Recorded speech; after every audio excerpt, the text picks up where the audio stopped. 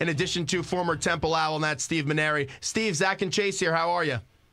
Hey, guys. How you doing? Good to be on. Well, it's great to have you on, and we're doing great, and we appreciate a few minutes. And we saw a picture that Coach Matt Rule posted after the game with you and some of your former teammates and a bunch of other former Owls on the field. Just how nice was it to watch that Temple win with some of your former teammates?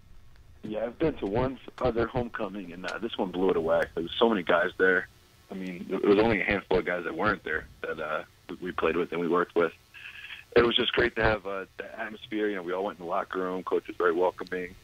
And there's a lot of guys there coaching now that we played with. And, you know, obviously Matt, Tyree, Ed, they're all coaches there, and we all had experience with them, and we have relationships with them. And it's just good to be back. We felt at home. It also helped that you had the Broncos and Jets playing each other at MetLife Stadium because there was a lot of former Temple Owls in that game. Brandon McManus, Muhammad Wilkerson, Jaquan Jarrett, and a host of others. But this is a Temple football team. They're 4-1. They're playing with a lot of confidence. They finally found their identity.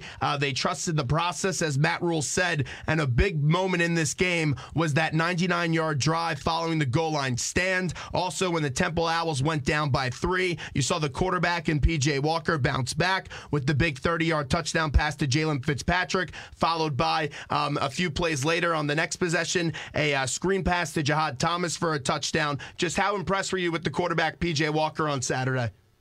I mean, I've been impressed with him since last year. He's a playmaker, something we need. We got a guy on our team, Bernard Pierce, who really was really the catalyst and turned the program around, and I think P.J. Walker is the guy for this team, and I'm excited to watch him.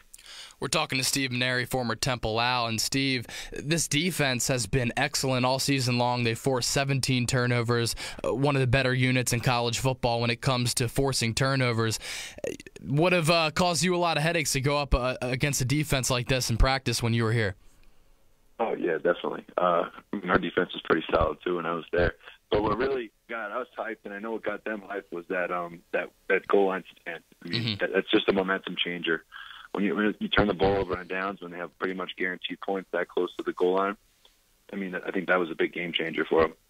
A lot of people had lobbied for Coach Rule to take this job when Steve Addazio decided to take the head coaching position at Boston College. He was here during your tenure, and so far in a year and change, he's really overturned the culture of this football program. They have a beautiful practice facility now on 10th and Diamond. They have an indoor facility that they use sometimes on Broad Street, and you can see that the players are clearly buying into what Rule is preaching. What do you think about the job that Rule's done so far? I mean, I think he's done an excellent job.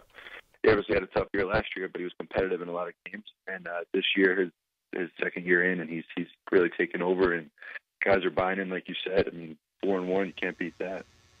You were here when Al took over, and you guys had some losses before you ended up getting to that bowl game a few years later. Just how much is it when you have a new coach that comes in? Does it come down to these players just trusting the process? Because every time you hear Coach Matt Rule speak in a press conference, you could hear him say the word process almost 10 or 15 times. Yeah, it's a process. It's always been a process. There's a lot of rules as a college football player. You go from high school going to college, and there's a lot of little things you don't really understand that really help the program. And the older guys, it's their job to be leaders and to establish those rules and establish the overall what's what I'm looking for.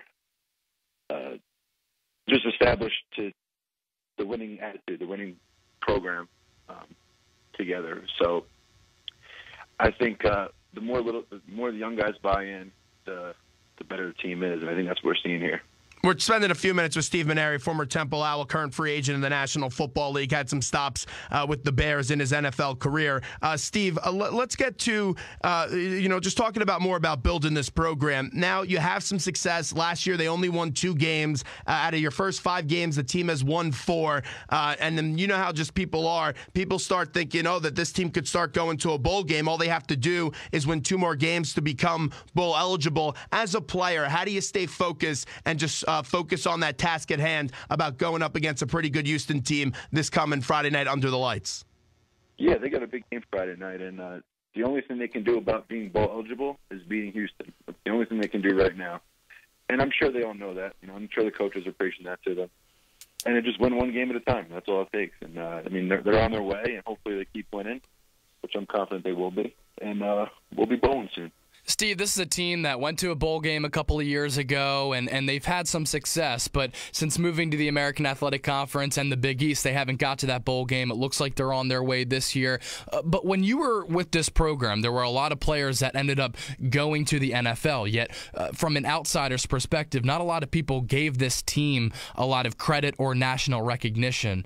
How did that fuel you guys in the locker room, on and off the field, to become better players and to improve as a team, to kind of make people notice what you were doing on North Broadsheet? I think we were more fueled from within. I mean, we believed in ourselves and how much we worked in the off season, and it was really just a fire from within our team, within our program. The outside noise was something we were kind of taught to ignore, and I'm sure that's the way they're doing it now. Colin Thompson transferred from Florida to Temple over the offseason. He was a really highly touted recruit coming out of Archbishop Wood High School. He's starting to see more and more snaps. Have you been able to talk to him at all? Because he's got a really great skill set. Yeah, I met him briefly in the sideline. I know he's coming back from injury right now, and I'm excited to see what he can do. He's got to represent that number 86 the best he can. That's a great line from Steve Maneri, who joins us right now, WHIP Radio here in Philadelphia via iHeartRadio. And when you go through injuries, and Colin Thompson has been a player that has gone through some injuries, now adapting to the new system, like Chase mentioned, he comes over from Florida.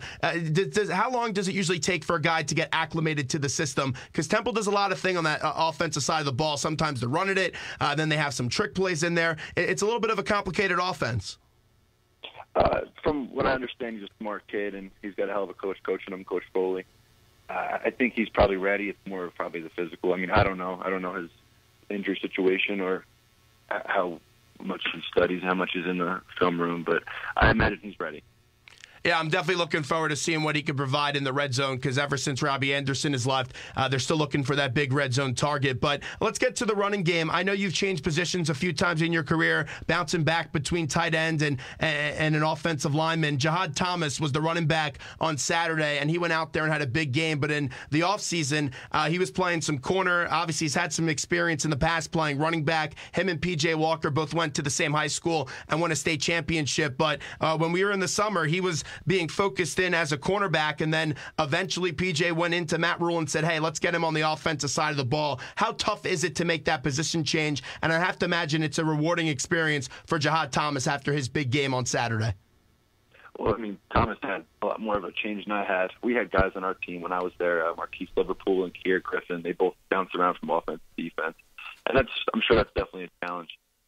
For me, it was tight end and tackle. I mean, when I was at Temple as a tight end, I was basically a third tackle anyway. So I don't think it was as much of a change for me as it was for these guys. How much of a challenge is it for a young team and a football team in general to play a game and then travel and fly to a different city and play on a short week? It's definitely a challenge. I mean, the physicalness during the week is a little less because you got to recover and then you got to get ready to play again. But they take care of you pretty well. You know, they'll be in the hotel. They got their flight. They got their plenty of room on the plane, and they get their food and stuff. They'll be okay. I'm not worried about it. Final one here with Steve Maneri, who joins us right now. Temple comes off the big win up against Tulsa. They have Houston coming up this Friday under the lights. 9 p.m. Eastern time is the start. The Owls look to try to get their 5th win of the year. And, Steve, like we were talking about a little bit earlier, this has been a job that Matt Rule has wanted, and the alumni really made a big push for him when Bill Bradshaw was looking to replace Steve Adazio. Can you just share us an experience that you've had with Matt Rule just to show the importance he's had to your career? Because every time a former player comes back, it really is a tight brotherhood between him and some of his former players. Absolutely. I mean, he's a guy, he's homegrown. He's Temple made. His wife works at the facility, works at the school. He's coached 4 different positions. He's been a coordinator. He left, he came back. He's just a guy that grew at Temple, just like we grow at Temple. So, I mean, it's really important for him to be there, and we think he's going to be here for a long time, and we're very happy about it. And that longevity is something that is definitely key, because people have looked at this Temple job as a stepping stone job, and you could tell Matt Rule is in here for the long haul. And this is some of these players on this team, they've gone through 3 coaches with the change of Al Golden to Steve Adazio and to now Matt Rule. Just how encouraging is it to a player or even a potential recruit that's coming that's saying, hey, you have a man that's committed here for the long-term future? It's very important. I think that's a very important thing for these high school kids and for these young guys to know that this program has stability, and it's going to be the same way for a long time, and they're going to win a lot of games. And I think that's good for recruiting, and I'm looking forward to the next class of recruiting.